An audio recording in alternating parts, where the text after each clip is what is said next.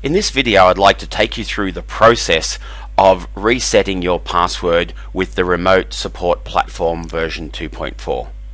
I'm going to log in and I'm going to put in my username. If I've forgotten my password or I wish to reset my password, I just click on the login password option. I can put in my current password and then just enter a new password and confirm it if I wish to do a password change.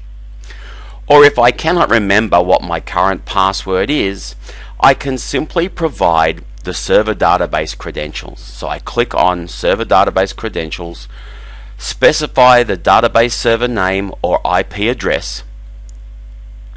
I specify my username. In this case, I'm going to use the SA username, and I put in the database password. I go and put in my new password that I wish to use, and then I reconfirm that new password. Now, important point to note, when you do reset a password, it cannot be the same as any of the 5 that you have used previously.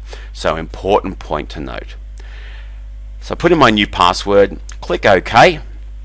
That will then go and validate, and I'll get my dialog box telling me that my password has been reset correctly. Now I can go in, I can put in my new password, which I'll do right now, and then choose log on. That is as quick and as easy as a password reset can be. So hopefully you have now got a good understanding of exactly what's involved in that process, again, to either reset my password if I've lost it, or just, for example, to do a password change.